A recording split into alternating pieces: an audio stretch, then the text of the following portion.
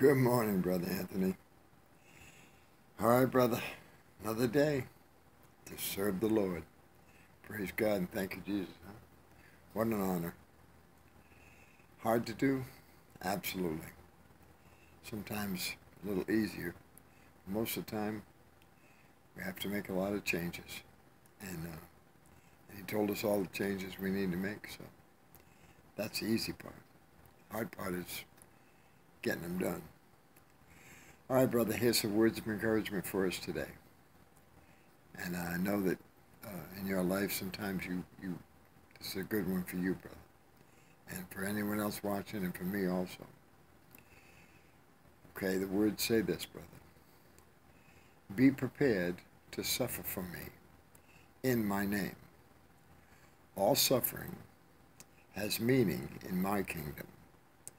Pain and problems are opportunities to demonstrate your trust in me. Praise God, huh? What truth there, brother.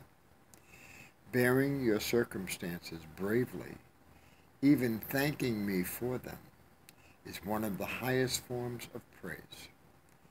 This sacrifice of thanksgiving rings golden-toned bells of joy throughout heavenly realms. Praise God. On earth also, your patient suffering sends out ripples of good tidings in ever-widening circles.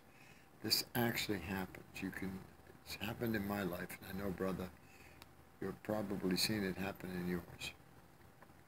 We don't think about it when the problems are there, but when you retrospect on it, you can see that, the people that found an increase of faith by watching you. When suffering strikes, remember that I am sovereign and that I can bring good out of everything. Many of the Bible stories brought good out of much suffering. Do not try to run from pain or hide from problems. Instead, accept adversity in my name, offering it up to me for my purposes. Thus, your suffering gains meaning and draws you closer to me.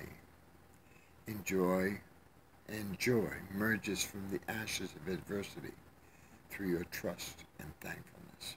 Praise God. That's something humans have a very difficult time doing, brother. Okay? Accepting adversity. I mean, sometimes adversity can be very painful. But, you got to look at Jesus on the cross. Not too much more painful than that, brother. No one's had that kind of pain. All right, brother. You have a great day with your beautiful wife. And I know you're going to, because even if that adversity is there, brother, you're going to listen to these words and you're going to say, you know what, Jesus, I accept this in your name. Praise God. Huh? And you don't say it silently. You don't have to display it to people. And your kind of stuff, brother, right in the background. Praise God. All right, brother. I will see you tomorrow. And peace. Love you, brother.